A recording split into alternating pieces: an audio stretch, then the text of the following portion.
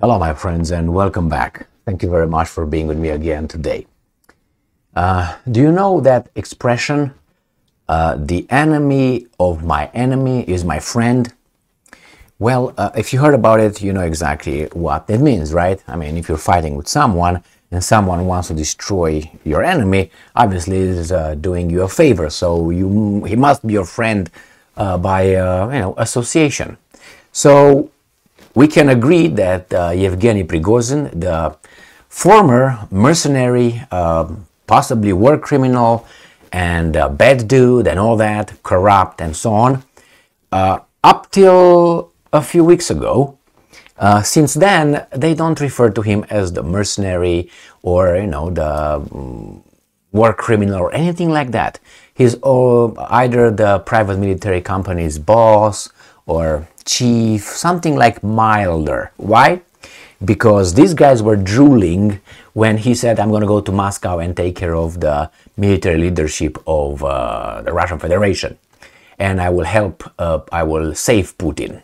Well, he said that. These guys were like, no, he's going to take Putin as well. That's not the point here. The point is that they were all happy, applauding like seals, when Prigozhin said, I'm going to go there. So he was their darling for about a day. And after that, they might build this guy monuments. Who knows? Why? Because I have this article here, and it has an idiotic title. So remember, from Prigozhin being called mercenary, mercenary company, boss, chief, war criminal, all that, he becomes now rebellious, like a rebel. Rebel?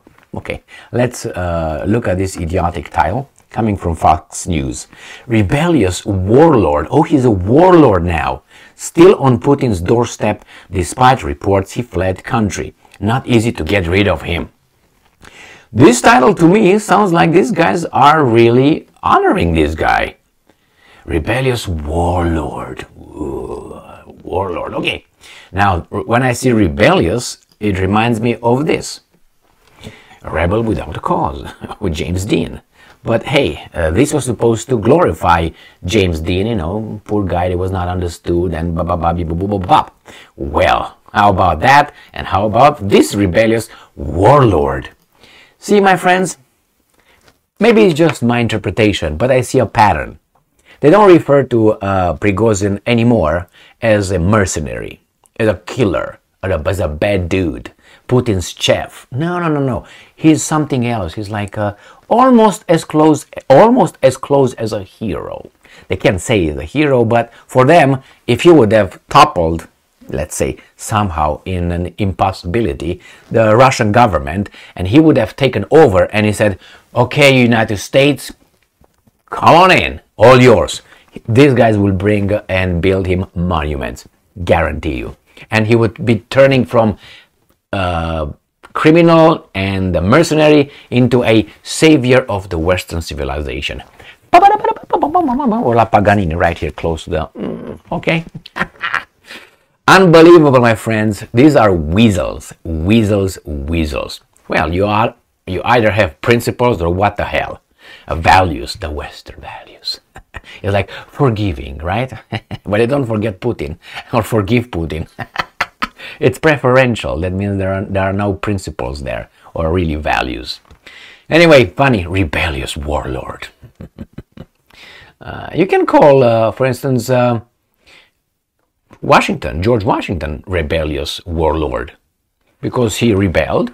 He was rebellious, right? And he was, I'm not going to stay in this framework. And then he was a warlord. He was a chief of an army, and he was a warlord. Thank you very much for being with me again. I'm not putting George Washington in the same category with Prigozhin, so don't be dumb, YouTube, okay? Or people who might think that way. Thank you very much for being with me again today. Stay strong, stay smart, look for the truth, and be just.